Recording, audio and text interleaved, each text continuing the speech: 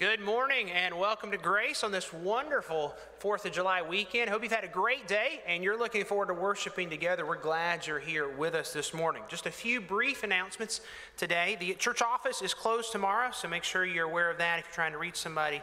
Ladies and girls, the Children at the Lake is this Thursday night. This is the last Sunday to sign up for that. So you want to make sure you sign up in the church lobby. It's $5. You can take care of that. But we want to make sure you know about that and you can get out there. It'll be a great time of fellowship. Next Saturday is church-wide outreach, 9:30. We'll meet in the Hanson. So make sure you're planning to be there. And of course, next Sunday is our Beat the Heat Sunday, kickoff to VBS week. Next Sunday, parents, drop off your children in the Shumpert Chapel. We'll be starting at 9:30 there, so Sunday schools won't be in their regular spot. They'll meet all together in the Shumpert. And then after the service, you'll pick up on Kelly Field. So please make sure you know we have plans for them to get wet. And so dress appropriately for that. Don't come in your Sunday best for next Sunday for the kids for that. There is no PM service next Sunday evening, July 10th, so make sure you're making plans for that. Use that time. Pastor will talk to you a little bit about that fellowship. VBS gets kicked off that week, so VBS workers, Pastor Colton would like to meet with you just briefly tonight after the service in the Hanson. So that's VBS workers, and then VBS is July 11th through the 14th in the morning, 8:30 to 11:30. You can register online or at the kiosks. One more thing to be planning for coming up July 23rd. This is Saturday, July 23rd. We have a volunteer summer choir that's made up of choir members from our church choir, school choir. We've got a wonderful concert that we've been working on, about 10 songs. You want to plan to come. It'll be an encouraging night, a fun night as we sing songs about our Savior, rejoice and worship in Him. It'll be in the Shumpert. There'll be more details coming out, but I want to go ahead and mark that on your calendar. Come and enjoy an evening of sacred music, encouraging each other and worshiping our Lord. And we do have another video for VBS we're going to show in a couple seconds. But right before that, I want to make you aware the next 2 Sundays, things are going to be a little bit different.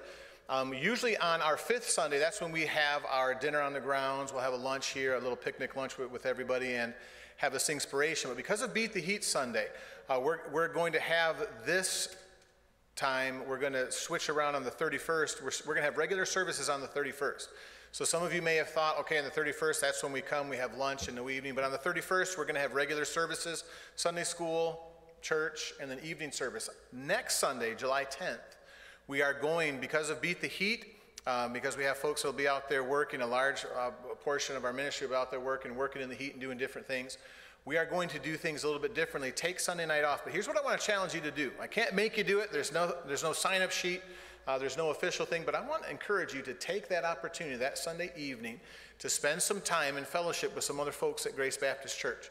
So if you have, and I say, well, Pastor Goforth, I just saw him at Beat the Heat. That was plenty of fellowship. Whenever there's a church activity going on, there's always usually something that you have to do. You have to be supervising or something like that. But let me encourage you, maybe some of you that have the ability, maybe to have a few folks over at the house, maybe there, or maybe meet somewhere at a restaurant, but spend some time. And let me encourage you to spend some time with some folks that you know and invite some folks that maybe that you don't know. And just invite, we've got a lot of new faces here, a lot of people that are coming and visiting after church this morning. Walk around, you don't have a long time. It's next Sunday night. But walk around, invite, encourage people to be a part of that. And I pray that you'll do that and take advantage of that time on Sunday night. And then want to let you know on Sunday morning, July 17th, that'll be the last time that Pastor Bill and Miss Vicki will be here. They believe that the Lord would have them live in closer proximity to their grandkids. And there was a time in my life when I would not understand that. But honestly, now that I have a grandkid, I'm surprised that they've been here this long. I would have thought they would have scooted out immediately to get to Florida and Tennessee so they could be with the grandkids. But they will be moving officially later that week. And doing that, I've asked Pastor Bill if he would preach for us there on July 17th. So that Sunday morning, I'm going to have Pastor Bill preach, and that they will be here, and you'll be able to say, hey to them. And they're going to be moving to Florida and Tennessee. I'm sure they'll stop by, and there are many travels every once in a while, and you'll get to see him again, but want to give you a chance to make sure that you know that he'll be preaching. There'll be a special Sunday that Sunday, all right? So if you'll give your attention to the screens, we want our young people to find out some more about our VBS coming up, God of Wonders. Hey, boys and girls, Mr. Josh here, and I get to give the VBS announcement this week. You got 1 week to sign up. We're starting next Sunday, and then we'll continue next Monday, Tuesday, Wednesday, Thursday in the morning. So come out. VBS is my favorite time of the year because it is amazing. Josh, what are you talking about? I'm talking about VBS. It is the best week when you're a kid. VBS. What does VBS stand for? Hey, Stan. I don't really know. I got you. Okay. You ready? Yeah.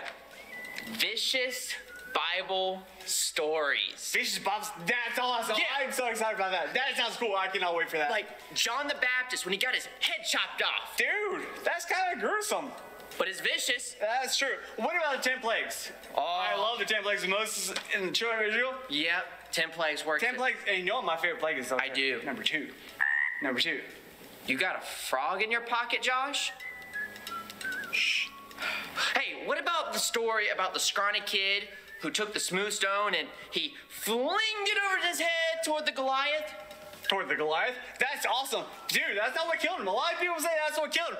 That is not what killed him. What killed him was when David went up, grabbed Goliath's sword out, pulled it out, and chopped his head off and held it up. Whoa, whoa, whoa. Hey, guys, what are you talking about? We're talking about VBS. VBS? Yes. Oh, yeah, like Vacation Bible School? Man, I can't wait for Vacation Bible School. We're talking about VBS. Vicious Bible Stories. Vicious Bible stories? Absolutely. That's what you guys want to call it? Yes. Guys, you can't just throw out decades of tradition and call it vicious Bible stories. Well, what do you want to call it? Yeah. I don't know. Think of something else. We're not calling it vicious Bible stories. We got young kids coming. Okay, but you can't take vacation and school and put it together. That's two completely different things. I guess I see that. You know what? If you guys can come up with a better acronym. We got it. We got it. Okay, I'm all ears. Tell me. Well, first of all, we gotta have fun. Yes. Okay, I see that. Yeah, fun. Not fun. Yep. Yeah? Yeah. And so, Inspirational. inspirational. That's inspirational. I mean, I guess, yeah. When David has the strength to do that, Okay, that's yeah, inspirational. sure, I can do sure. that. What about I'll take what it. about fun, inspirational, neato? Neato? Yeah. That's kind of neato. Kinda. Neato. Kinda. Sorta. School, because Yeah. you're learning a little bit. Okay. Yeah. So Fun, inspirational, Yeah. neato, kinda, Sort of school. Sort of school. yeah. All right. Yep, that's so it. you We got guys, it. wait. So you guys want to call it Finks? Yeah. Why not? Hey, me think so. Yeah. I don't think that's a good idea. You guys are gonna have to come up with something else. Me thinks you're not our boss. Well, me thinks that I am, so you better come up with something else. Me thinks we might need to go back to the drawing board. Yeah, okay. Whatever you want to call it. If you want to call it VBS, you want to call it Finks, hopefully not. We've got one more week for you guys to sign up. Next Sunday, we're starting our Beat the Heat Sunday out at Kelly Field, and you guys are not going to want to miss that. Monday through Thursday morning, we're going to have our VBS God of Wonders theme. So make sure, if you are coming, to sign up this week. We're looking forward to it. Because if you don't, me thinks you're running out of time. Me Yeah. thinks you better do it now.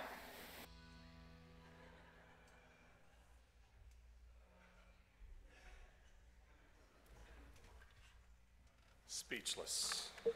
Holy is He is going to be our song for the month. And let's stand and let's sing it together. Hopefully you remember it well. Holy is He. And we'll have a good time singing it together.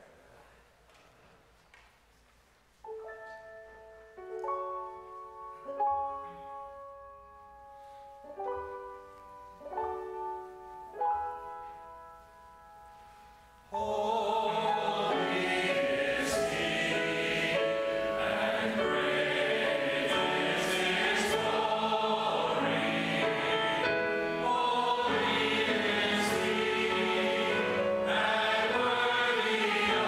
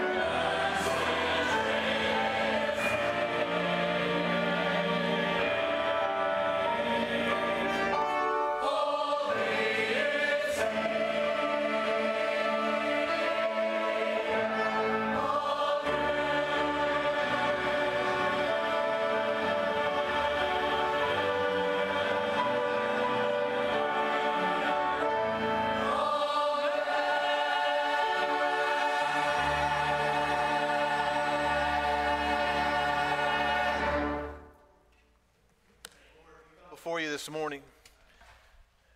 We look forward to the day when we get to worship your holiness in the beauty of holiness. Lord, we're so separated from you right now by our sin, by our humanity. Lord, we thank you that you sent your Son on the cross. We thank you that you have counted us redeemed, that you have justified us and placed us legally and fully in your presence because of the gift of your Son. Lord, we are so thankful for that, but our heart longs for the day, Lord, when our faith becomes sight. Lord, when we can see you face to face and understand, Lord, for the first time, just how glorious and how beautiful you are in your holiness. Lord, I pray that today we would not go through the activity of church. But Lord, as we think on your holiness, that we would remember, Lord, what Peter told us and remind us of what Moses said. Lord, because of your holiness, we are to be holy. And Lord, you've raised us up, made us a royal priesthood, made us a peculiar generation. You've changed us from the folks that we work with, from the folks that live in our neighborhood. You've bought us out of the slave market of sin. You've given us a purpose and a reason to live. Lord, it's because of your holiness, your righteousness, your mercy, and your goodness.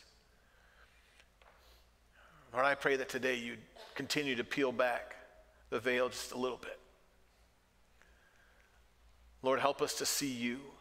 Lord, help us to forget the things going on in our life, forget the distractions that would keep us from worshiping you. Lord, help us not to think about anything but you as we sing your praises, as we look into your word, as we listen to your truth. And then, Lord, I pray that we would go out changed, ready to make a difference in this world around us. Lord, thank you. Thank you for being a God that sent his Son so that we can know you, but for being a God that truly is unknowable.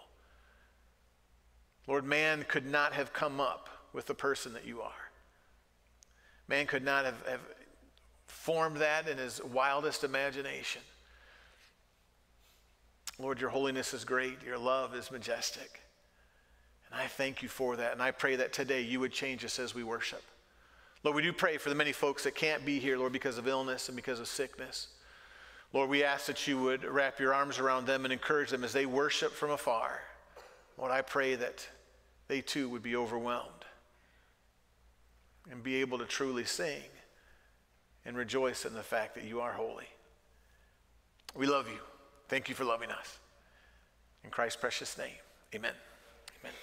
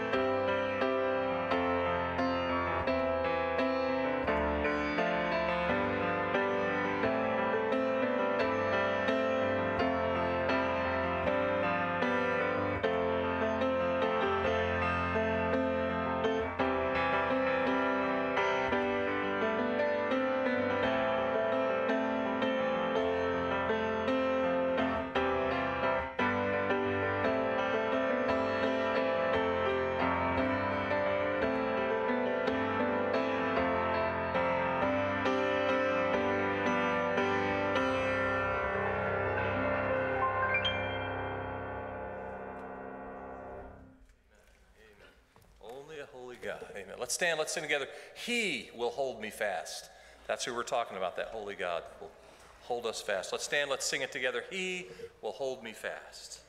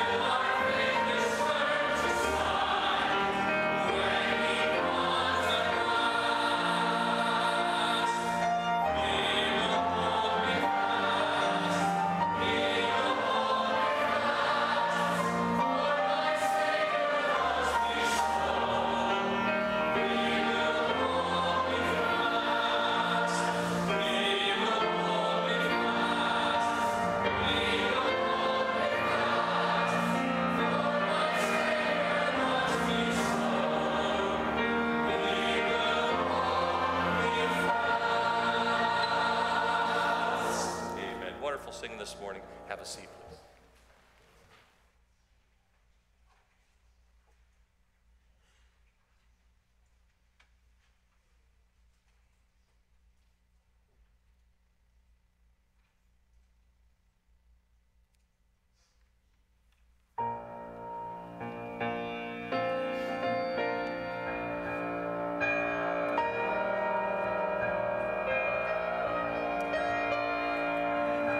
For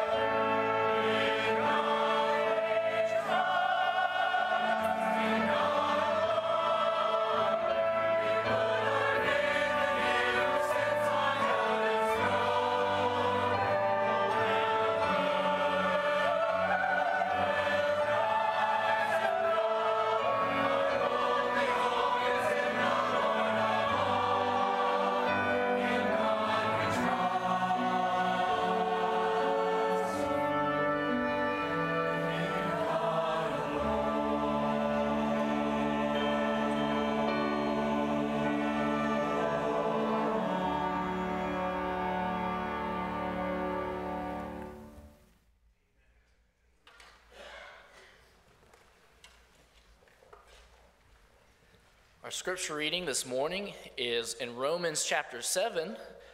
Pastor has been preaching through the book of Galatians, and as you know, a lot of the book is about the relationship between God's grace and the law. And so while this is in Galatians, this passage in Romans chapter 7, Paul deals with that same exact subject, how God's law relates to his grace. So if you have your Bibles, you can open up there to Romans 7. We're just going to read the first 12 verses. Romans 7, verses 1 through 12.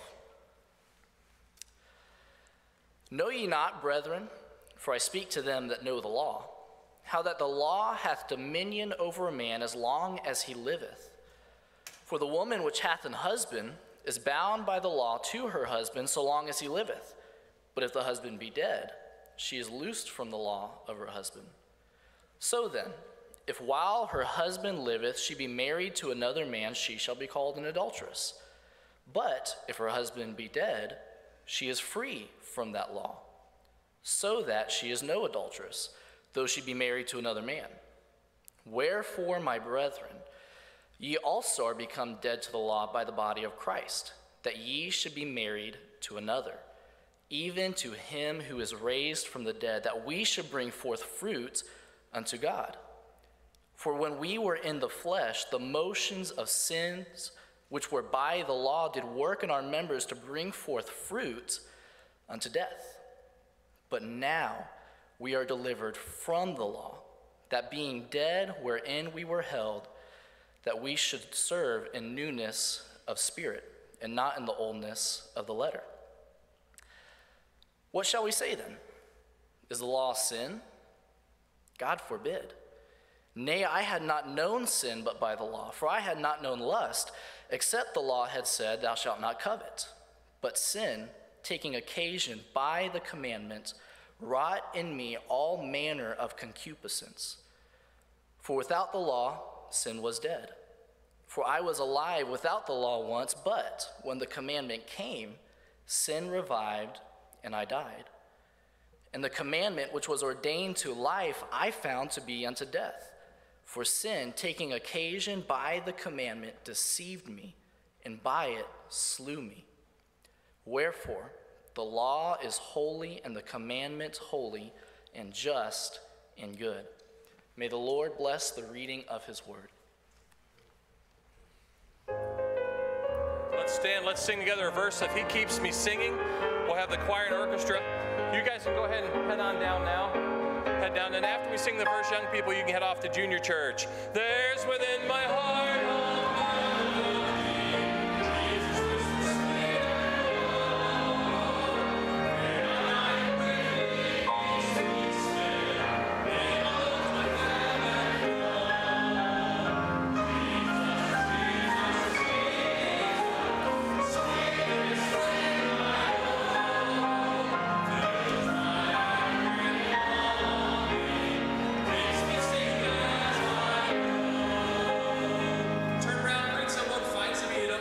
yourself.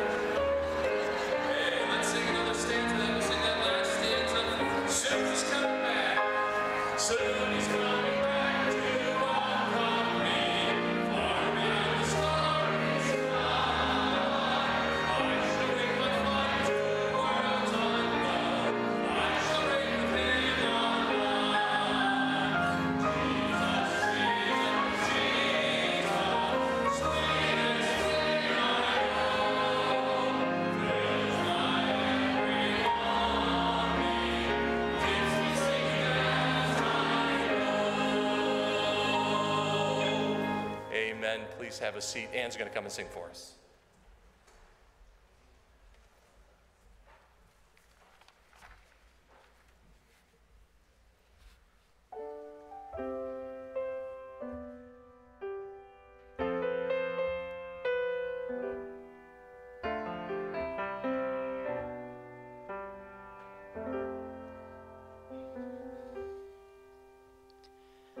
We pray for blessings, we pray for peace, comfort for family, protection while we sleep. We pray for healing, for prosperity. We pray for your mighty hand to ease our suffering. And all the while you hear each spoken need, yet love us way too much to give us lesser things. 'Cause what if your blessings come through raindrops? What if your healing comes through tears? And what if 1,000 sleepless nights are what it takes to know you're near? And what if trials of this life are your mercies in disguise?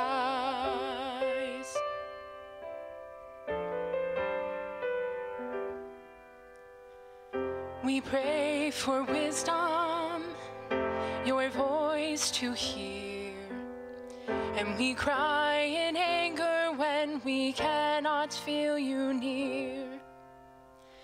We doubt your goodness, we doubt your love, as if every promise from your word is not enough. And all the while you hear each desperate plea, and long that we'd have faith to believe. 'Cause what if your blessings come through raindrops? What if your healing comes through tears? And what if 1,000 sleepless nights are what it takes to know you're near? And what if trials of this life are your mercies in disguise?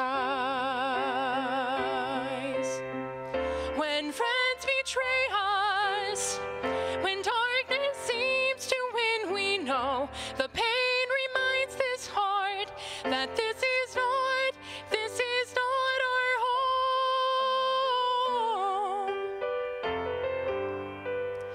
It's not our home.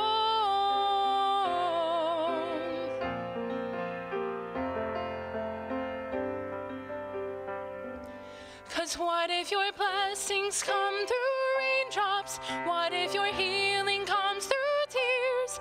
And what if 1,000 sleepless nights are what it takes to know you're near? What if my greatest disappointments, or the aching of this life, is a revealing of a greater thirst this world can't satisfy? And what if trials of this life, the rain, the storms, the hardest nights, are your mercies in disguise?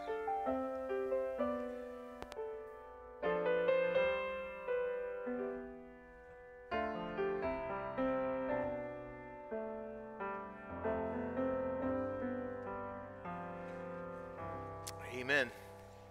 It's a wonderful thing to be reminded that this world is not our home.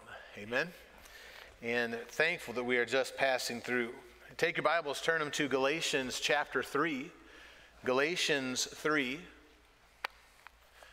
As we continue our study in Galatians, I know, or I believe, I sincerely believe that there are some that are seated out here this morning that say, all right, we get it. We get it. You can't follow lists. You've got to follow the Holy Spirit. We get it. Don't try to perfect. Don't try to help God out. We get this. Can we be done? Well, I would encourage you, we're in Galatians 3. Not 4, not 5, not 6. We're not done yet. And as we're going through and as we're looking at this, it's important that we unpack and that we understand exactly what is happening. Now, we're not going to go and unpack everything, but we talked very doctrinally about how God made the promise to Abraham, that promise came through Christ, and that is exactly what we rely on as Christians. But the reason why Paul is taking this, interesting, because Paul says there in Romans, I write to you that know the law. And that's what we read for our scripture reading. You'd say, well, the church at Rome is not primarily, we would expect Paul to say something like, I know I'm writing the law to those that know the law, to people who were in Jerusalem, because the Jews would know the law. You say, well, why was Paul so confident? Well, because this is one of the problems that we have as Christians, is finding the balance between understanding what God is teaching and applying what God is teaching. And it's very, very difficult at times. You see, both covenants, the Old Testament and the New Testament, both covenants were covenants of faith. You need to understand the Old Testament covenant was not a deal of works. If Israel could do everything, then Israel would be fine. And Israel didn't do everything, so Israel wasn't fine. That's why they had to have the new covenant. No, the old covenant was exactly what God intended it to be. It was a covenant where they were supposed to place their faith and trust in the God of heaven. And as a result of that, they were supposed to do his works. But what the children of Israel did is they took those works, and instead of that being the guideline for their life, they turned it from the guideline into the staircase to ascend into the heavens. And they made those works the thing that was important. And it got to the point where God in the Old Testament said, I despise your feast days. And I don't know about you, but today, as we sang Holy, Holy, Holy, and I began to think on the God of wonders that's coming up in our VBS, and began to think on who he is, and began to worship him, it would horrify for me to think that our worship, that our choirs, they sing, in God we trust, in God alone. It would horrify me to think that God would sit in heaven and say, I despise the church services at Grace Baptist Church. I hope you would too. I hope that you would not sit there and say, well, as long as everything looked okay and sounded okay, I think we should be fine with it. No, we don't come here for us. We come here to worship God and for him to say to the children of Israel, I hate your feast days. I've had enough of your praying. I've had enough of your sacrificing. I've had enough of all your holy days. Enough of that. I don't want that. What did he say? He said, I want your heart. He said, you're so careful about keeping your laws. He said, don't just worry about circumcising yourself. Circumcise your heart. I want you. But the battle with that is that as Christians, we struggle with the difference between the reality of what God has done and what it looks like. You see, we are reduced to seeing what's on the outside. God can look on our heart. You and I can't look on anybody's heart but our own. You can't look on your wife's heart. You can't look on your children's heart. Boy, we try sometimes. But how are we supposed to know what's going on in the heart? Because it's such a difficult thing. In James, this obedience that is so necessary, James lays out and says, listen, this is intrinsic to salvation. It's not that works accomplish salvation, but salvation accomplishes works. He says in James chapter 2, was not Abraham our father justified by works when he offered Isaac his son on the altar? Seest thou how faith wrought with his works, and by works was faith made perfect? The scripture was fulfilled, which said, Abraham believed God, and it was imputed to him for righteousness, and he was called the friend of God. You see then how by works a man is justified, not by faith only. What James is saying, and this caused a lot of problems for a lot of folks. They say, well, man, James says it doesn't matter what you do. No, that's not what he's saying. James isn't saying you have to earn your salvation. He's saying the Bible tells us that Abraham believed and he was justified. And because Abraham believed, Abraham was fine with sacrificing. And we looked at that last week. Abraham hadn't read Hebrews yet. He hadn't read the end of Genesis. He didn't know what was going to happen. But he took Isaac, and as he took Isaac up, he knew the promise. The promise was God was going to give him many offspring. Like the stars in the sky, Abraham looked out, looked up, saw it, and he believed, and God counted it to him for righteousness. And Hebrews tells us as Abraham was walking up the mountain, he was so clinging to that promise that Abraham made up something that no one had ever heard of before. Do you remember? He said, we're going up. He just assumed that if he sacrificed Isaac, what was God going to do? Raise him from the dead. Because, well, like it always happened back then, right? Who did Abraham hear that story from? He hadn't read the New Testament yet. In fact, the Bible tells us in the New Testament that the Old Testament prophets had no clue what the eventual plan was. They were researching and looking and trying to find it, but they didn't know. And Abraham was like, well, God obviously promised, and he believed him so much that he thought, well, obviously he's going to raise him from the dead. And then he got up there, he picked up the knife, and God said, no, don't kill him, and gave him a ram over in the thicket. And Abraham went, oh, okay, that'll work. It wasn't Abraham going up saying, okay, I've got to prove myself. But that's where it gets so difficult. And that's why Paul brings this in. I want to try to help cement it more in your mind because it's so difficult. How do we as parents who are in love with the Lord and trying to serve the Lord, how do we teach our children to love the Lord, not to just do stuff? And how do we teach them that the stuff that we do is important, not because of what we do, but because of the heart that it flows out of? And they're so difficult, so we have to be careful. We have to be careful how we preach and teach, how we understand, how we move forward with this teaching. So in Galatians 3:18, we're going to walk through these verses. You're probably going to hear some things that you haven't heard in a long time. I hope you haven't heard anything that you haven't heard before. You should have heard all of this before, but bringing it together will help you understand the argument that Paul makes. Because here's what has happened. Paul has made a defense that the law does not save. So then the natural question is, well, then what's the point of the law? Basically, if they're being taught this, they're saying, why are we learning this? I don't see how this is going to be. Why would God have any law? He's going to answer that question. So let's have a word of prayer, and we will jump in this morning. Lord, bless this time. Lord, speak through me. Lord, help us to understand your word, and Lord, unlock our understanding. Lord, help us to see you. Lord, there are so many people who play at Christianity, especially within our culture. Lord, you have separated us as kings and priests. Lord, help us to live as kings and priests, the way you've ordained for us to live. Lord, give us wisdom, give us direction. And Lord, I pray that you would reveal, if there's someone here who has been playing at religion, they have that form of godliness, but no power of you in their life. Lord, awaken them to their need of salvation. Thank you.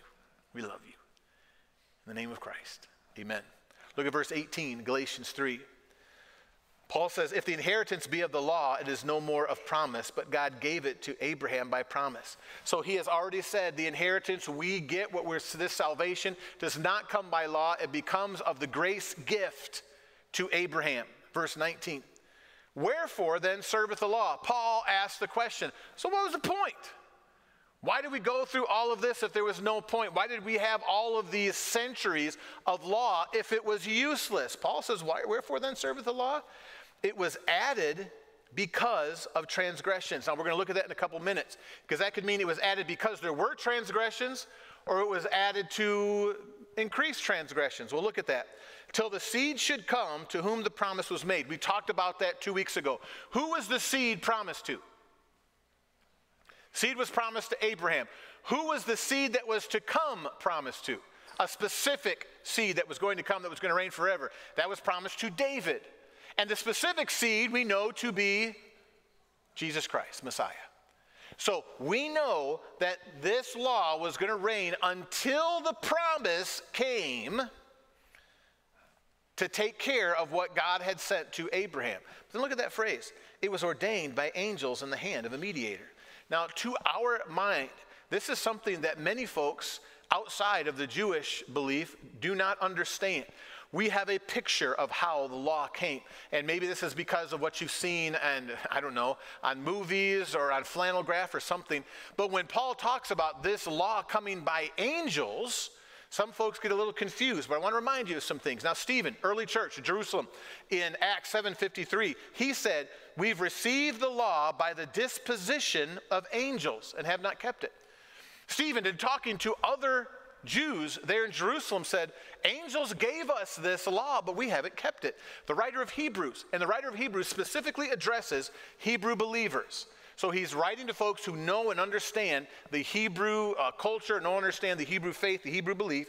He says in verse 2 of chapter 2, if the word spoken by angels was steadfast, the word spoken by angels.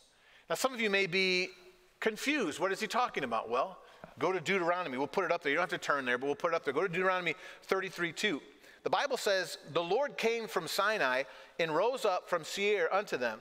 And he shined forth from Mount Paran, and he came with 10,000s of saints from his right hand when a fiery law for them.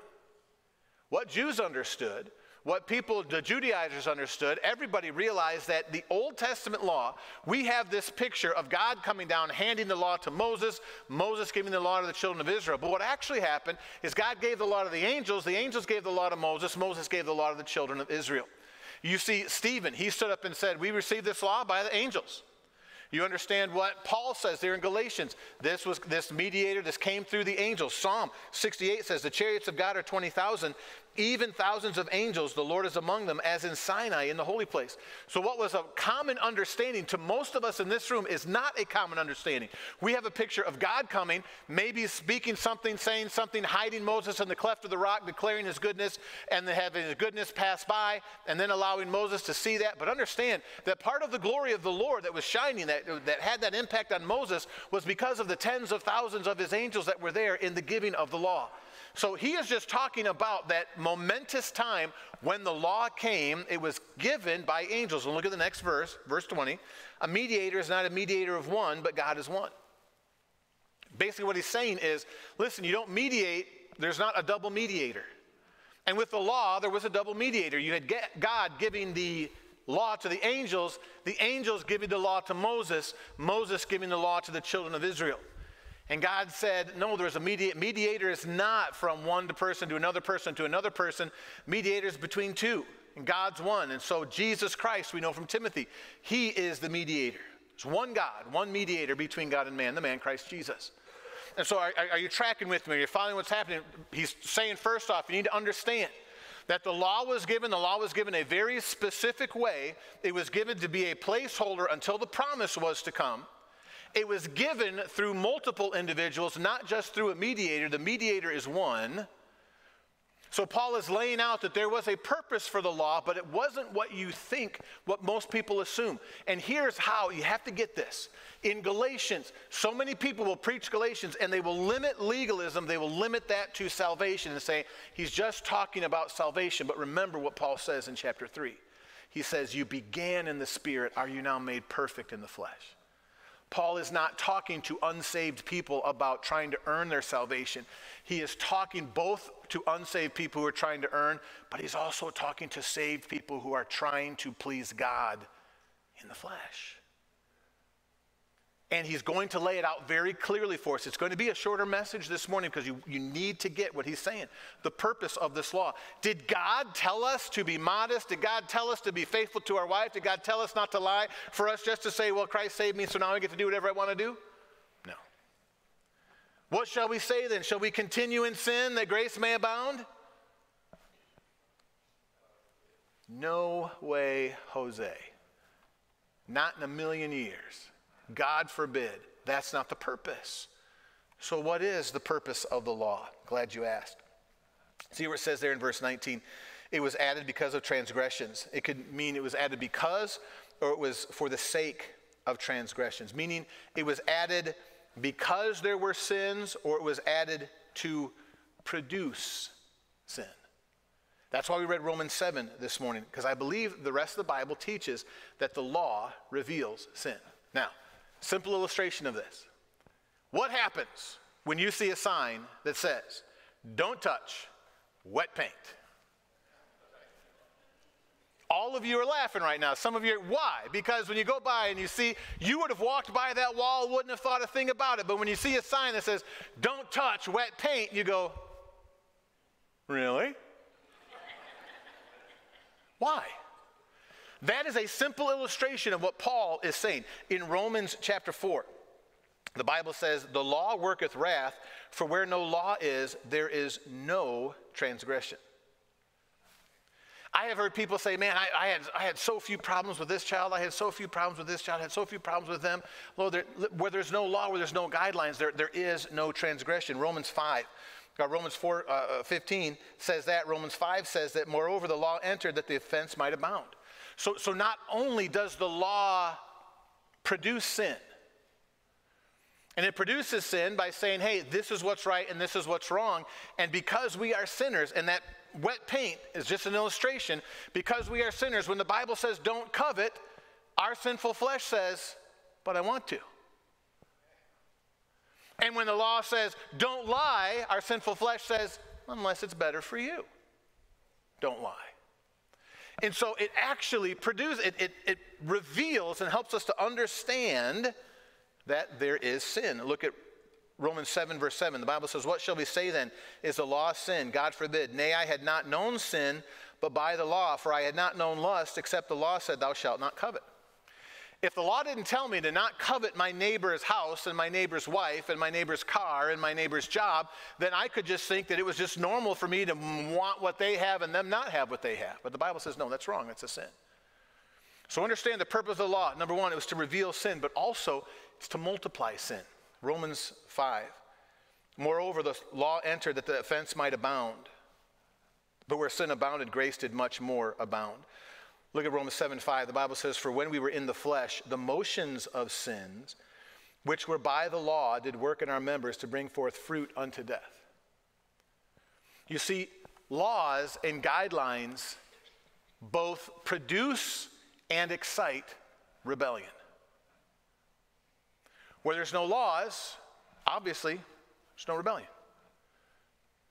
And there are many times when folks will come up to me and say, Pastor Goforth, why do we have this rule in the Christian school? I don't see a point in this rule in the Christian school. And there's many times I'll look at them and say, some rules are just there to point out who the rebels are. Because you know what? If you're a rebel and the Christian school has the rule that you can't have, that the 7th grade can't go to the water fountain after first hour, then immediately the rebel in 7th grade will go, what? They are trying to take away my rights as a human being. They want me to die of thirst in the wasteland. I mean, if it's there, but if you're not a rebel, you look at it, okay, I'm not getting a drink of water at the drinking fountain after first hour, then I got to wait till second hour. So I got to prepare. But if you're a rebel, boy, you're out front, you're picketing, you're sneaking to get water, you're coming in with water dripping down on your face, if you're really a rebel, all over your shirt, so people can know that you've been to the drinking fountain. You're walking around going, no lightning struck either. God has spoken. We should have 7th graders at the drinking fountain. And it's the honest truth. It just reveals.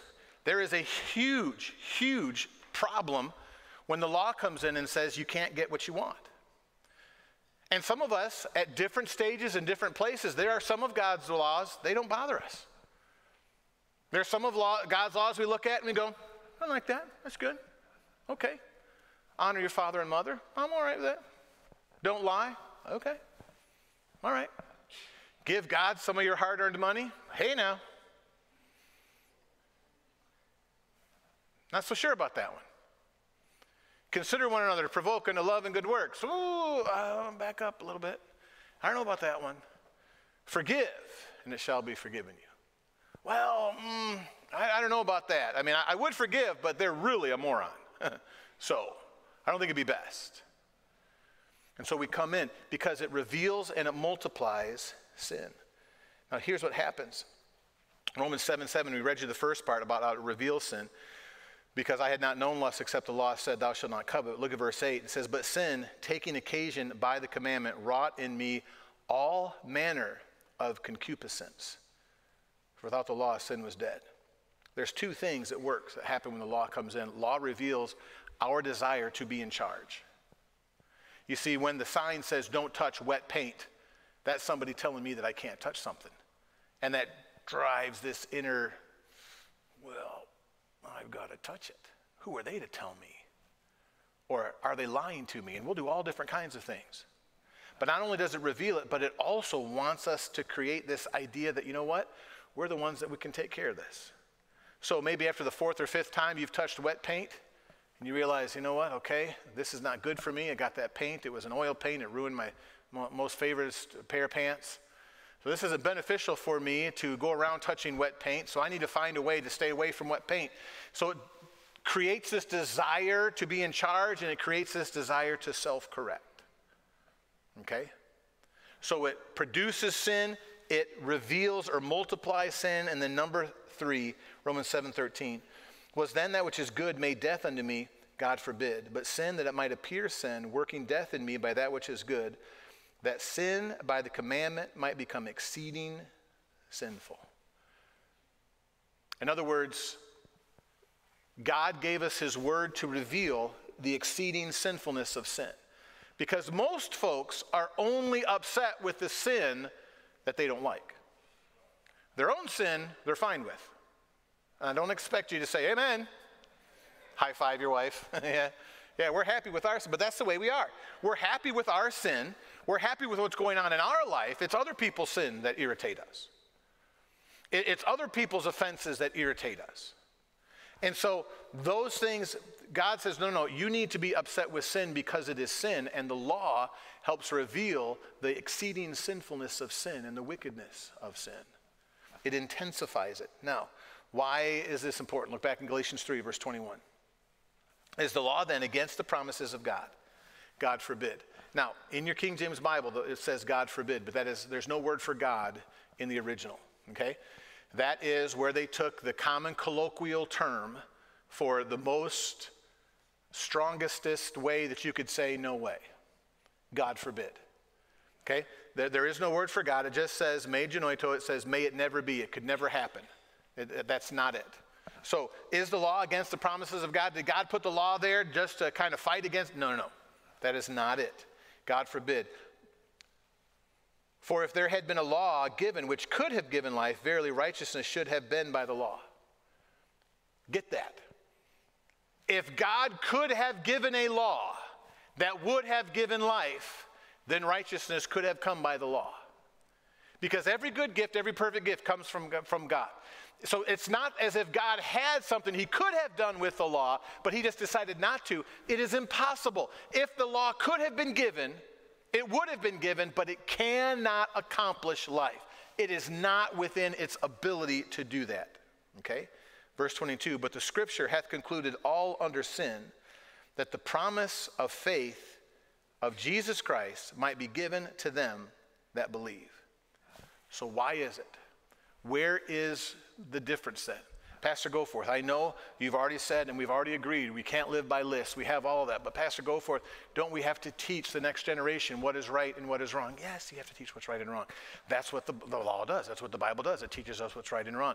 Well, so should we just teach our kids and let them do whatever they want to do and just let them deal with it? No, there are certain things that you as an individual have to train up how they should go so that when they're old, they won't depart from it. The problem comes from when we look at the law and we look at the lists and we look at the guidelines and we lose the perspective of what it is that it's supposed to do. Follow with me. Romans 8 verse 3 says, for what the law could not do, and that it was weak through the flesh, God sending his own son in the likeness of sinful flesh and for sin, condemned sin in the flesh. In other words, should we as parents teach our boys and girls, teach our daughters and our sons not to lust? Yes, we should teach them not to lust. However, if we go to the point of saying, all right, here's how we're going to keep them from lusting. We're not going to let them look at anybody that has anything showing beyond or above their elbow or below their knee. We're going to make sure that we surround them with people that are completely covered except for just a small window of their face. And if I see my child, because when we go out in public and if I see them looking, I will jump in between them and say, thou shalt not. They have made a covenant with mine eyes. Why therefore should you look upon a maid and turn away? And we will train our child not to look, because if they don't look, then they won't lust. You've missed the purpose. God does not say, hey, the way for you to keep from lusting is to not look. Now, should you flee youthful lusts? Should you? What do you think? Very good. Yes, you should flee youthful lust. You should not hang out with sin. You should avoid being around folks that will corrupt your morals. Yes, the Bible teaches all of those things. But the key is not to have the different things. Okay, this is how I'm going to keep my boy or my daughter from molesting? Should you teach your children not to be greedy?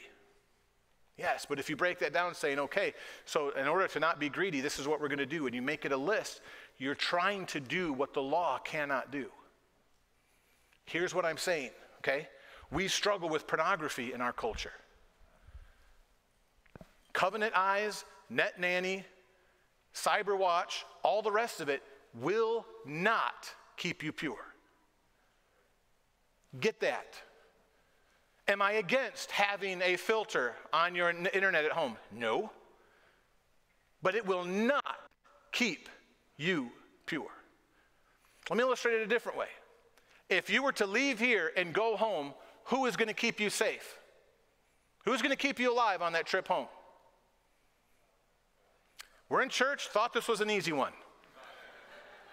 Who's going to keep you safe when you go home this afternoon? God. But are you going to put your seatbelt on? Yes. But are you going to rely on that seatbelt? Better not. I'm going to put it on. I'm going to make sure it's on. If I have a kid that I have to strap into a car seat, I'm going to get it strapped in. They've got 40 different things you have to buckle these days. And snap, snap, snap, snap, snap, snap, snap, snap, snap. Get them in. All right. Okay, it's good. But I'm trusting God. It would not occur to any of us as we buckled our baby into the car seat and get the 17th thing in there snapped in to walk around and go, oh, dear Graco, dear Fisher-Price, dear Amazon Essentials, please keep my child safe. No, we get in the car saying, Lord, we need you. Lord, help. And we trust in him. Because the law could not do it. It was weak through the flesh, God sending his son in likeness of sinful flesh and for sin, condemned sin in the flesh, that the righteousness of the law might be fulfilled in us, who walk not after the flesh, but after the Spirit. The weakness, folks, is not the law. The weakness is the flesh. So we're gonna put up some slides to try to help you to understand this, because some things I think we get. I want you to see this first slide. This is just a little... do we have the pictures there? Okay, that's us. See the boys and the girls? All right. Then there's a plus sign. I know some of you don't like math. You said, Pastor, we're at church. We don't want math. We're not looking for an algebraic answer. This is not, okay? This is just a simple equation. Us plus the law equals what? Rebellion. Are we clear on that? Do we see the law was given to produce sin? And we've looked at how it produces the rebellion. It tells us not to lust, immediately creating within us a desire to want to have. So it reveals the sin. It multiplies the sin. It intensifies that sin. Now this equation is going to look different in different situations. So let's add some of the things to it. So look at the next one, which is us plus the law plus ignorance. Who is this, Pastor Goforth? This is the person who maybe does not yet have a copy of God's law, but they have rejected the law that God has written on their hearts. Romans 2 says that God writes the law on people's hearts. They see, they understand, they know. For when the Gentiles, which had not the law, do by nature the things contained in the law, they obviously prove that they're a law to themselves. The reason why there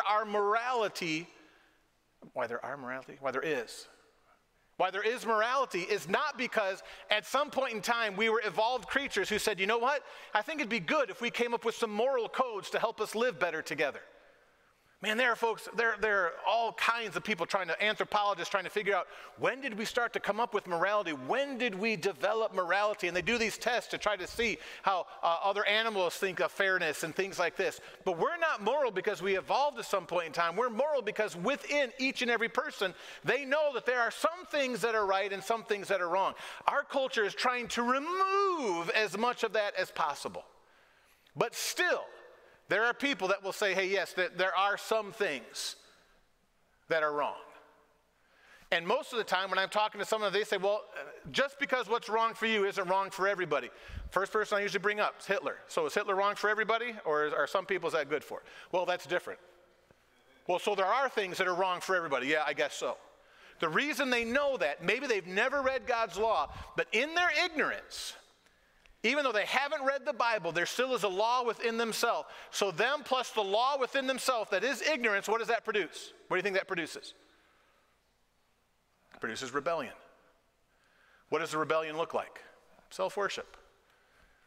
Well, I know that there's a God, and I know that this God is in control, so I'm going to turn it into a God that I can control. I will never forget going into somebody's house, and they had a picture of Jesus on the wall. And the fellow was getting cussed at by his dad. And the mom got real alarmed, walked over to the wall, and took the picture of Jesus off the wall and put him face down on the table. Didn't want Jesus to hear all that. And I remember as an elementary kid going, well, that's interesting. So Jesus is all powerful except an oak table. He cannot hear. And if you place this picture face down, you cut off all communication. I thought that was weird. And that's what folks who have the law within themselves, they say, you know what? I'm going to create a God that I can be in control of, different things. And so ignorance, it produces rebellion. The rebellion comes out with self-worship. But some people aren't ignorant. Some people know what God's law says, and they choose to disobey it. Now, a person that knows God's law and chooses disobedience. Now, I want you to think about this, because Paul was writing to the church in Galatia. Within the church, there would have been people who were believers and people who were not believers. So you have to apply this to both sides. So if you go to the ignorant side, well, on the ignorant side, it could be there is somebody who does not know that God's word actually specifically addresses something, and they may think, well, I get to choose, and that's a form of self-worship. So a new Christian or a Christian who hasn't studied, who has never heard, and thinks, well, hey, you know what? The Bible doesn't care if I share with other people the wealth that he has given me, or the Bible doesn't care if I'm faithful to my spouse. If they're brand new, they haven't heard anything about that, they may think, well, then I get to decide what I want to do. That's a form of a rebellion. That is self-worship. But then there are those that come up here that say, okay, you know what? This is a person that says, I know God's law, and I choose to be disobedient. This is a little bit easier to figure out. What does this produce? This produces rebellion. What most often does it look like? Self-indulgence. Well, I know this happens a lot. You'd be surprised how many times when husbands and wives first get married and they say, I will never, ever, ever get divorced, that will end up in a counselor's office saying, well, I thought I'd never get divorced, but that was before I realized they were going to do this. I just have to draw the line in the sand.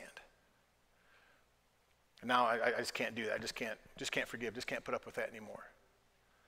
And it's self-indulgence.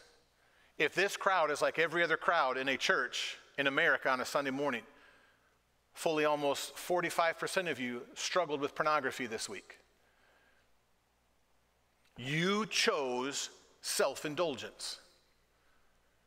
You know that God's word says not to look after somebody to lust after them. You chose to do it because your body wanted something that you decided to indulge in instead of trusting God's word.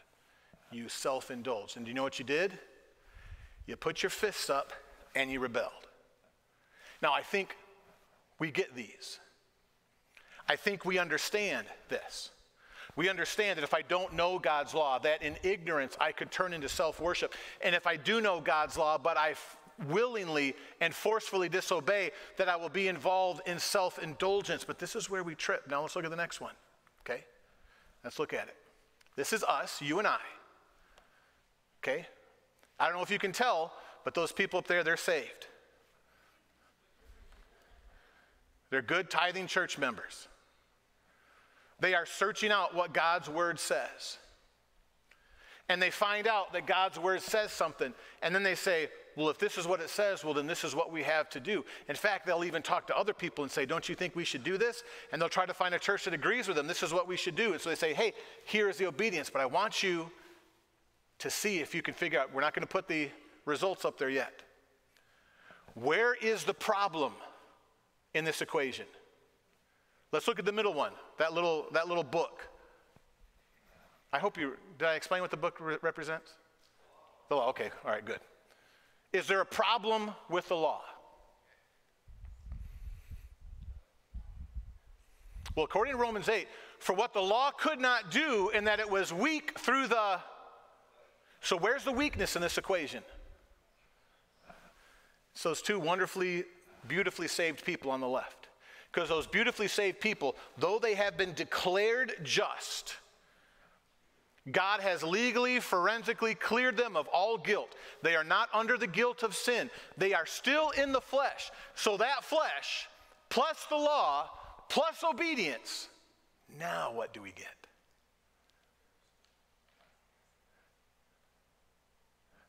Rebellion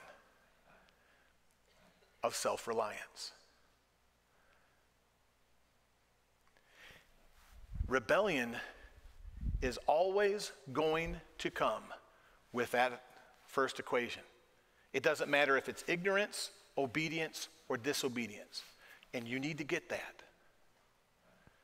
The Bible teaches us plus the law plus ignorance is rebellion. Us plus the law plus disobedience is rebellion. Us plus the law plus obedience is still rebellion.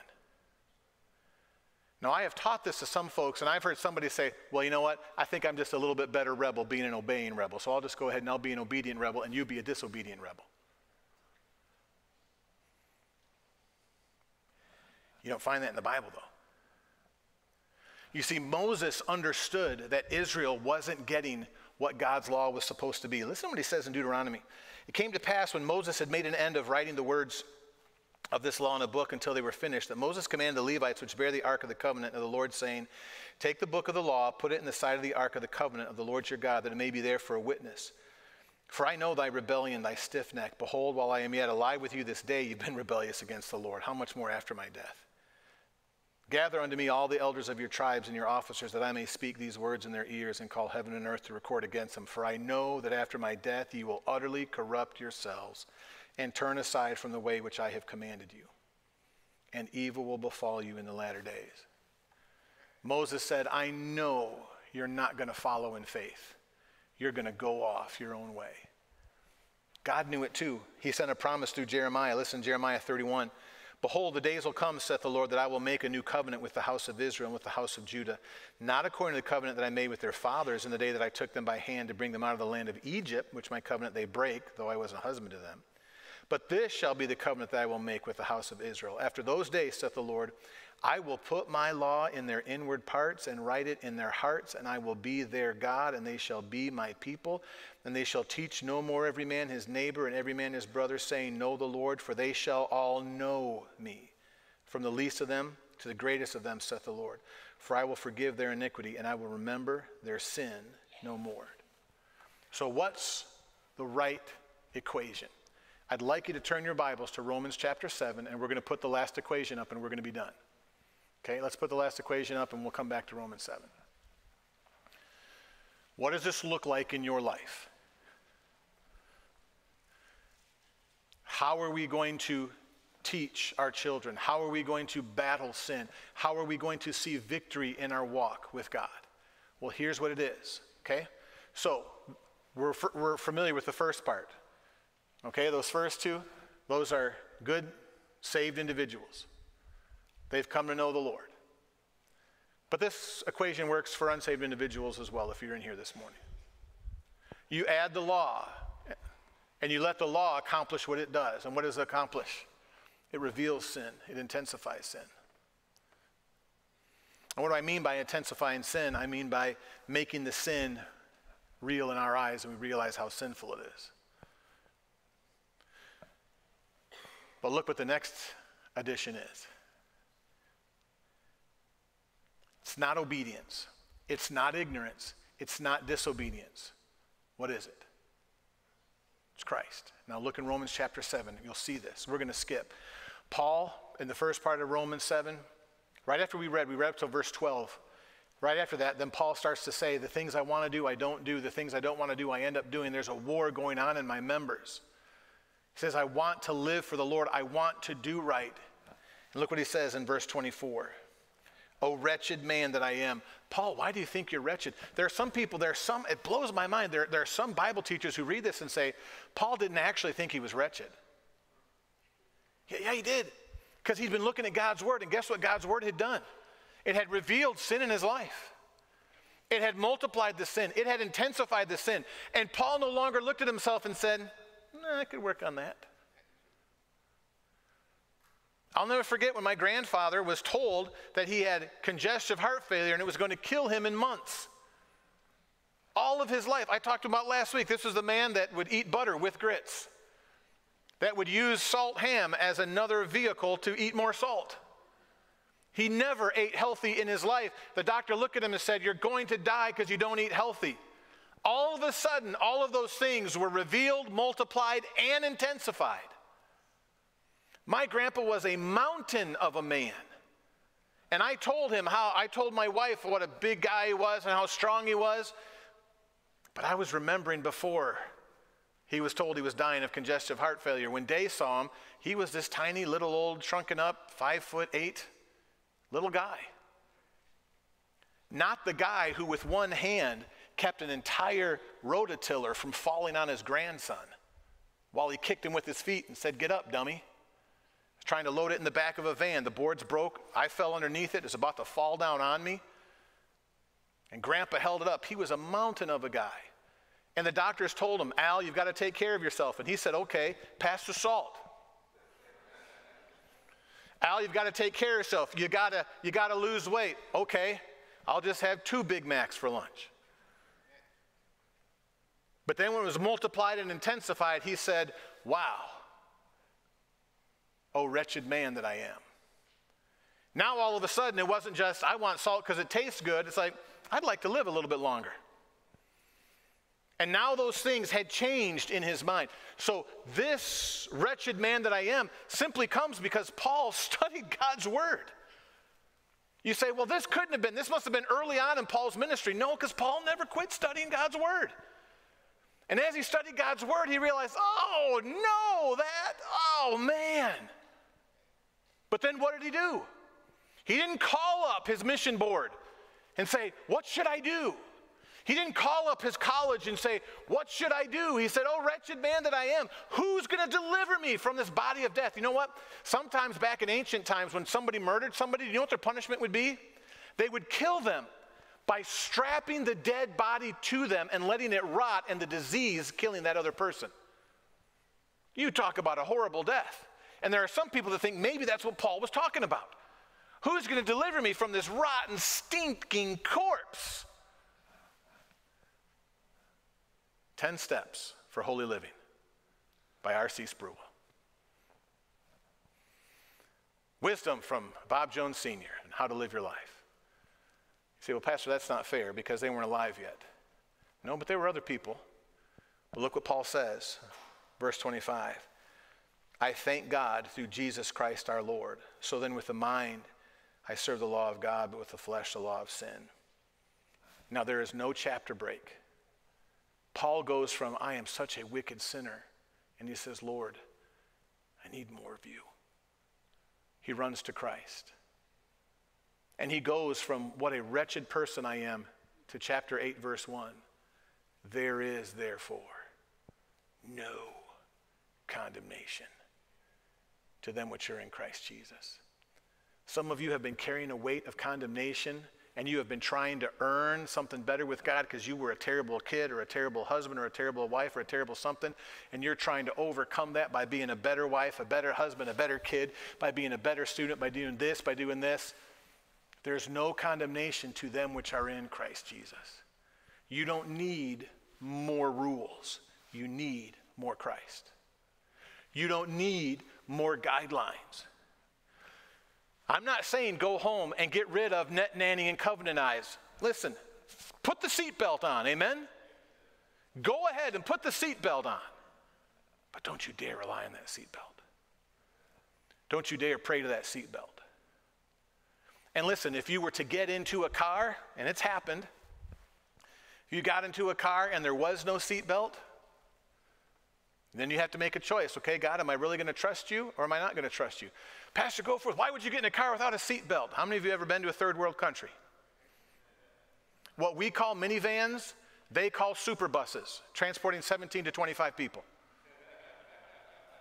And you all load in, and then you say, well, then it's safe driving, right? Ooh. No, it's not. It's living by faith.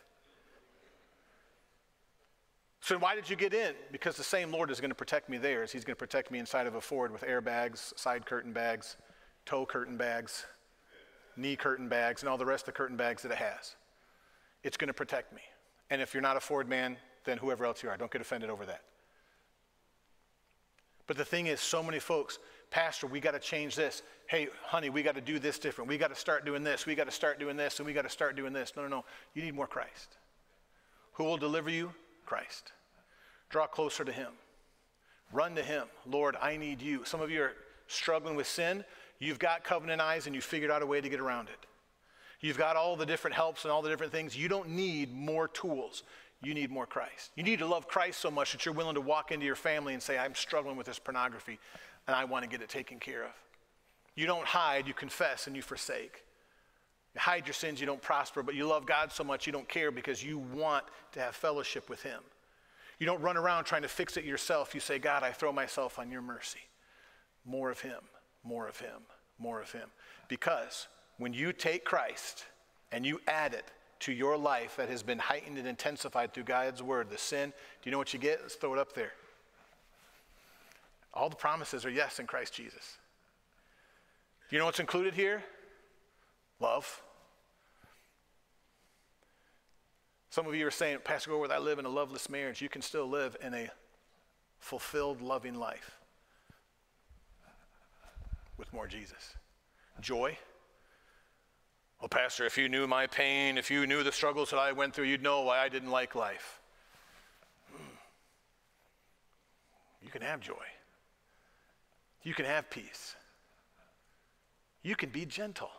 Now, there's some men out there, I'm not gentle. No, you can be gentle. Because when you take Christ and add it to you, you keep adding, you can't help but be gentle. I talked last week about Harvey Parks, and I watched that gentle man lean over and hand candy to kids with the same hands that took the lives of scores of people. But God redeemed him and changed those hands. You can have love, joy, peace, gentleness, goodness, faith. You need more Christ. That's your answer. Pastor Goforth, how am I going to keep my boys pure? More Christ. Pastor Goforth, how am I going to rescue my marriage? More Christ. Pastor Goforth, how am I going to teach my children how to navigate in this materialistic world? More Christ. More Christ. Draw nigh to him, and what's the promise? You don't have to chase him. You just have to say, Lord, I need you. Matthew, come unto me, all you that labor, heavy laden, I'll give you rest. Quit doing your thing. Take my yoke upon you. Learn of me, for I am meek and lowly in heart. Then you'll find rest to your souls. If any man will come unto me, let him deny everything else. Come to me. Pick up your cross. Jesus Christ says, I'm the answer. And he offers everything to you. And Paul says, the law is supposed to drive us to the point where we come running to Christ, just like Paul did. O wretched man that I am. Lord, I need you. That's the answer. Not a list, not a filtering program, not a book, more Christ. Let's stand to our feet with our heads bowed and our eyes closed.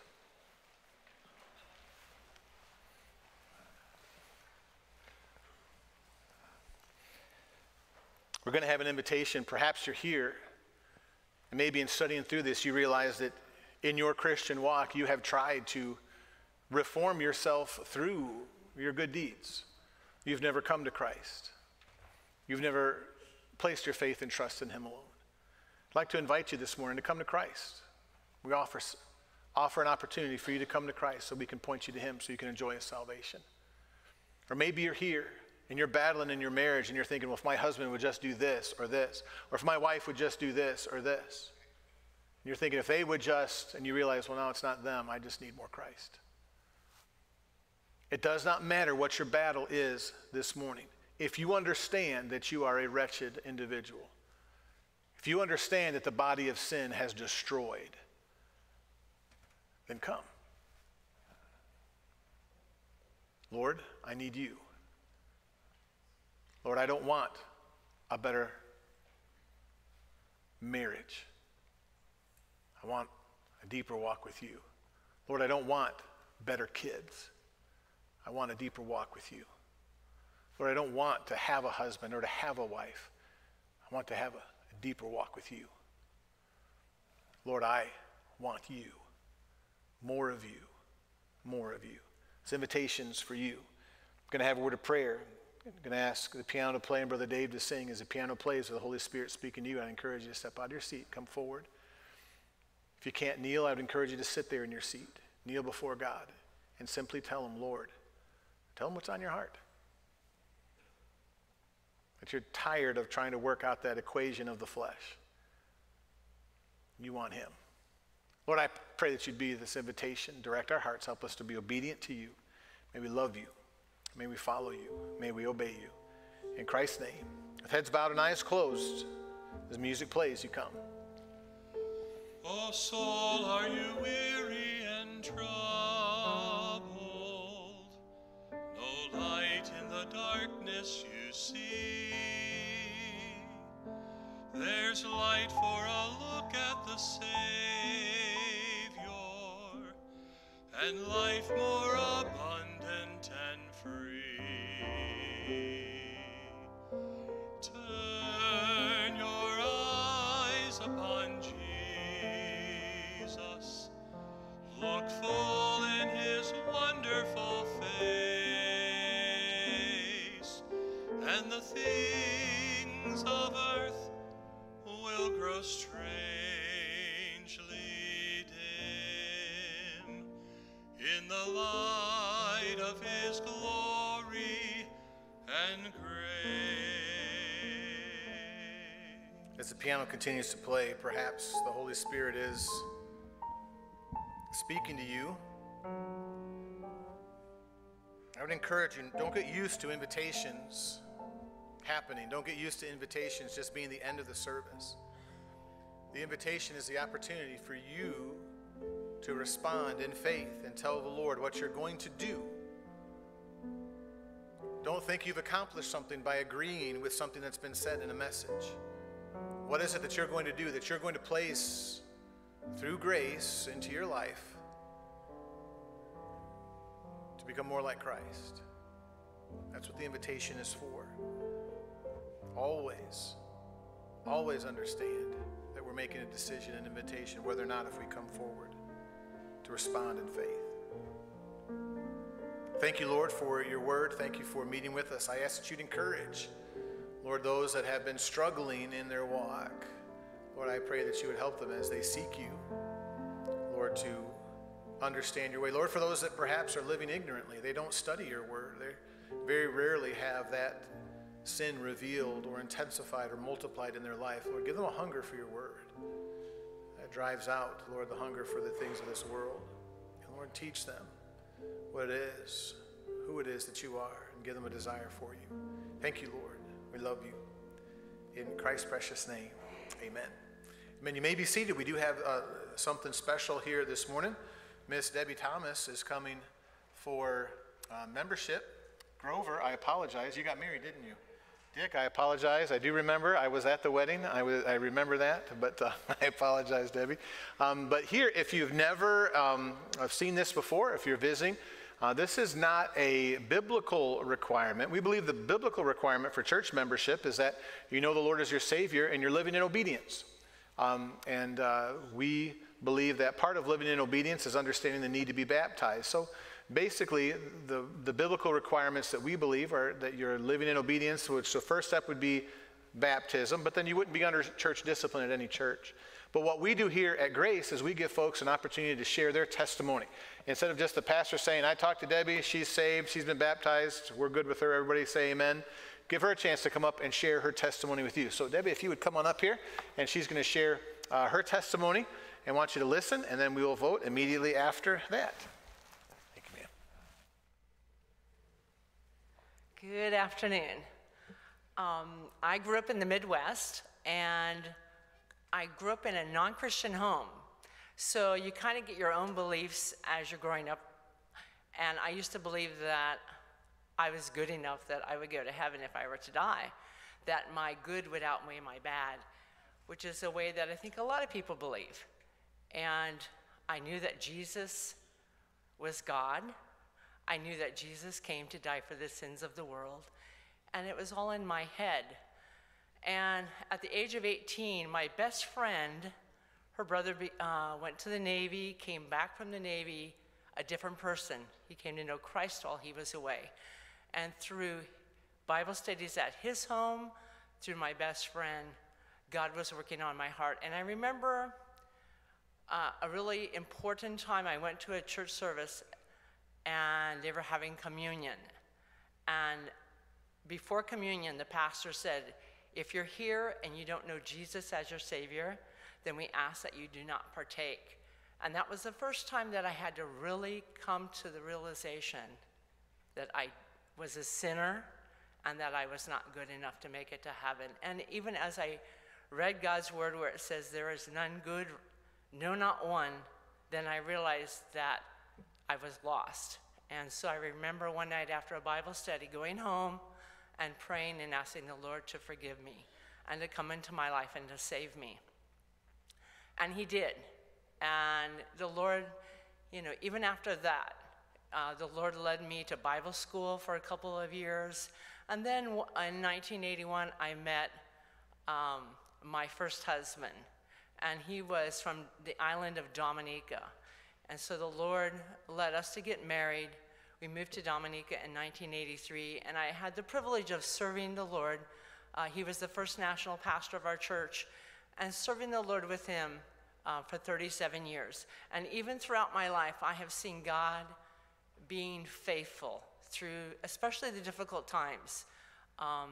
And 2 years ago, the Lord decided to take my husband home after a short illness. And it was the hardest thing that I've ever had to go through.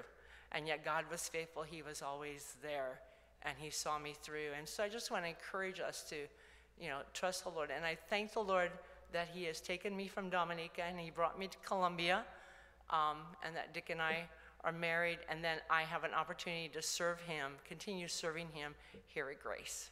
Thank you. Amen. If you're excited to have Debbie on her statement of faith, if you'd say amen. Amen. All right, well, let's all stand.